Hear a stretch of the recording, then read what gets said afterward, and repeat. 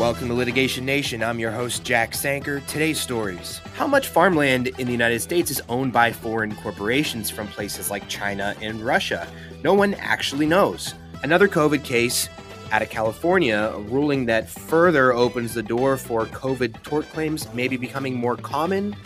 And Chinese scientists have developed an AI prosecutor that can theoretically develop and even press charges. All of that and more. Here's what you need to know. Foreign companies are buying up acres and acres of American farmlands. This is also from Investigate Midwest. Apparently, there's no reliable federal or state database that easily shows the ownership of American farmland, specifically whether the farmland is owned by overseas corporations or foreign holders. And before I go further, I do want to be clear, the thrust of the story isn't antagonism towards foreigners or immigrants or minorities owning American farms. That's all fine and good. The issue is whether Chinese or Russian or Saudi or any number of America's geopolitical rivals whose governments often act through their private companies having a foothold in controlling domestic American food production and whether that presents a national security threat, especially as conflict with those countries heat up, just so everyone knows. So going back to Investigate Midwest, quote, we should know based on whether it's a national security issue, a food security issue, who's going to be the next generation of farmers and feed our neighbors, said farmer and former Missouri Democrat Lieutenant Governor Joe Maxwell. We should know who's buying up America's farmland and for what purpose they're doing it, unquote. Quoting more from the story, despite a federal law requiring foreign transactions of agricultural land be reported and recorded to the federal government, the U.S. Department of Agriculture's database appears to be missing significant acres of land. Records of who owns what don't match. Reconciling federal, state, and county records of land ownership is all but impossible. It is unclear whether the discrepancies originate from the companies reporting the forms that the USDA records or how these records are being maintained at the state level. If we don't have accurate information on who holds the title or who holds the deed, then we're no longer even upholding the basic system of property rights in the United States, said Laura Ashwood, a professor at the University of Kentucky who studies agricultural policy and rural trends, unquote. The story has a lot of great interactive graphics and maps. I encourage everyone to check it out.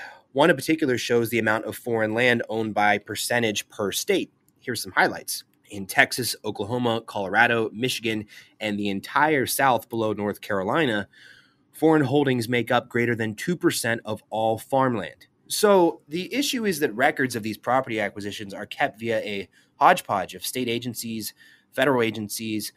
Many states, their records don't even match the federal records that are supposed to be submitted. Put another way, there's no easy way for regulators to quickly understand how much farmland, which can also include access to natural resources, water, etc., is being bought up by foreign entities that may, in the near future, frankly, have some geopolitical conflict with the United States. So you could see how this would become a problem in the near future, especially as conflicts ramp up with places like Russia and perhaps China down the line. There's a great book on this called The Scientist and the Spy, A True Story of China, the FBI, and Industrial Espionage, by the way, by author Mara Hisfendahl. I do recommend it. It's a great read. I think it's important that U.S. regulators be able to understand who owns what in terms of our natural resources, and I think that most people would agree. The California Court of Appeals just handed down an interesting decision on December 21st. See's Candy, a California-based candy company that's owned by Berkshire Hathaway, is involved in a wrongful death lawsuit whereby a See's employee alleges she contracted COVID in the workplace, then came home, exposed her husband to COVID, who then subsequently died of COVID. The employee of See's, along with the surviving children, then sued See's for wrongful death. See's moved to dismiss pursuant to the exclusive remedy provision of California's Workers' Compensation Act. And for those of you that aren't familiar, the exclusive remedy provision is pretty consistent from state to state where there is a Workers' Compensation Act. Basically, when states have established a work comp system for workplace injuries, an injured worker can only go through that system for compensation and cannot sue their employer in a traditional tort lawsuit. Therefore, their exclusive remedy is the workers' comp system. Basically, it's meant to be a shield to employers to the excess pain and suffering verdicts that are common in many states in exchange for what is supposed to be a quick and equitable compensation for the injured worker. Whether you think that your state's Workers' Compensation Act accomplishes this, I'm sure many lawyers' opinions will differ. C's argue that their employees' wrongful death claim is barred by the exclusive remedy, and the California court ruled that it does not apply. I'm not going to get too far into the reasoning because that's a matter of interpretation of California state law, and I'm not about to pretend to be an expert in that. However, I will highlight that this ruling is another step in the direction of viable tort claims for exposure to COVID. And in this case, California, for now, is recognizing a potential secondhand exposure claim. Remember, in this case, the employee came home, gave it to her husband, who later died about a month later. And that's not exactly unheard of. For example, in the asbestos context, there are many cases involving spouses getting exposed by virtue of living with a worker who was exposed to asbestos on the job. And the reasoning seems to be similar to those cases here.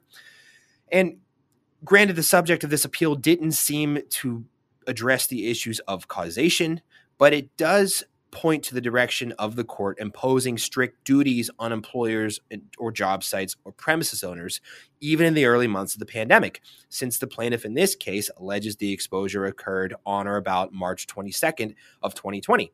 So for those of you that want to look this up, it's docket number 20 STCV 4973 in the Superior Court of California.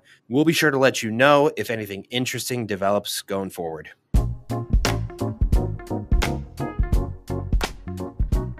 The South China Morning Post, a widely read Chinese newspaper that is also published in English as well, reported just before the new year that Chinese researchers had developed a, quote, AI prosecutor that can reportedly identify crimes and press charges with 97% accuracy, according to the Post.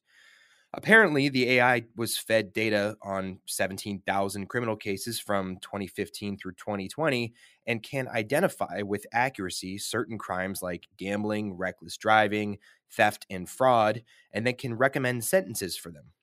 It is currently in the midst of a pilot program that's being run in Shanghai. Researchers say the technology can be used to reduce prosecutors' daily workload, allowing them to focus on more difficult cases, according to Professor Shi Yang, director of the Chinese Academy of Sciences Big Data and Knowledge Laboratory. Apparently, this technology builds on existing protocols and technology that's already in use in China, including an AI tool called System 206, which analyzes the strength of evidence and the likelihood of potential future crimes. According to Professor Yang, existing AI tools, quote, do not participate in the decision-making process of filing charges and suggesting sentences, unquote. Presumably, what sets the new AI technology apart is that it would participate in the decision-making process. It's not quite clear from the report. Now, from the article in the South China Morning Post, I'm actually not sure if the AI is literally filing charges itself or if it is recommending charges to a human prosecutor who then can simply submit the recommended filings from the AI. I don't know if there's a human intermediary or if the prosecutor is literally just a computer program here. A prosecutor in Guangzhou was quoted in the piece as being skeptical, saying, quote, the accuracy of 97% may be high from a technological point of view, but there will always be chance of mistake, unquote, said the prosecutor who wished to remain anonymous. He said, quote, who will take responsibility when it happens? The prosecutor, the machine, or the designer of the algorithm, unquote. And I've seen that same question being asked for self-driving cars here in the United States, actually. So all of this sounds kind of minority reporting, right? What's interesting is that when looking into this while writing for the week's show, I found that many criminal systems in the United States utilize similar programs, although on a much lesser degree. And forgive me if this isn't news to any of you criminal lawyers out there. I'm merely a civil litigator. I knew generally of the existence of actuaries, like the public safety assessment, which I guess is a statistical model that can predict things like failure to appear for a pretrial, potential future arrests, things like that based on social modeling. And the PSA is used by judges all over the country, in fact. However, I did not know about COMPAS, which is an algorithm that seeks to assess a criminal defendant's likelihood of becoming a recidivist, i.e., a reoffender. From a ProPublica report in 2016, it found that COMPAS, which stands for Correctional Officer Management Profiling for Alternative Sanctions, when addressing Black defendants, quote, were far more likely than white defendants to be incorrectly judged at a higher risk of recidivism, while white defendants were more likely than Black defendants to be incorrectly flagged low risk, unquote. Regarding the accuracy of COMPAS, quote, in forecasting who would correctly reoffend, the algorithm correctly predicted recidivism for Black and white defendants at roughly the same rate, 59% for white defendants and 63% for Black defendants, but made mistakes in very different ways, unquote. This story is really great because, I don't know, it's kind of easier to accept, at least for me, that places like China may be outsourcing key elements of their justice system to computers. And that's why this story grabbed a ton of headlines over the past 2 weeks here in the United States. But, and I'm no expert, but when you look into it further, things like the COMPAS program and PSA that exist in the United States are not that dissimilar in design, even though we have not automated the role of prosecutor the way that China seems to be experimenting with. Nonetheless, the differences seem to be in degree, not in kind. Both countries likely are looking at a backlog of criminal cases and thinking, how can we use our amazing technological advances to automate at least some part of this process? And I guess who can blame them? We hear stories all the time of clogged courts and congested criminal dockets. Still, it does at least register on my personal future dystopia detector as a Verity Minority Report-esque type of step towards an automated criminal justice system. If anyone has an experience with COMPAS or PSA, feel free to reach out and let us know in the comments. I'd be interested in hearing from you.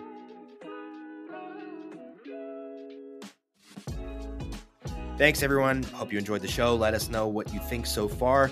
We really mean it. We want to know what you like or dislike about the show. Let us know if you think there's something we should be covering that we're not. We do our best to keep our ear to the ground, but obviously keeping up with our day jobs mean we miss some things. Remember, you can find us everywhere now: Apple Podcasts, Spotify, Overcast, Google Play, etc. Drop a rating or review on those platforms to help us beat the algorithm and show up in search results. Otherwise, we'll see you next week.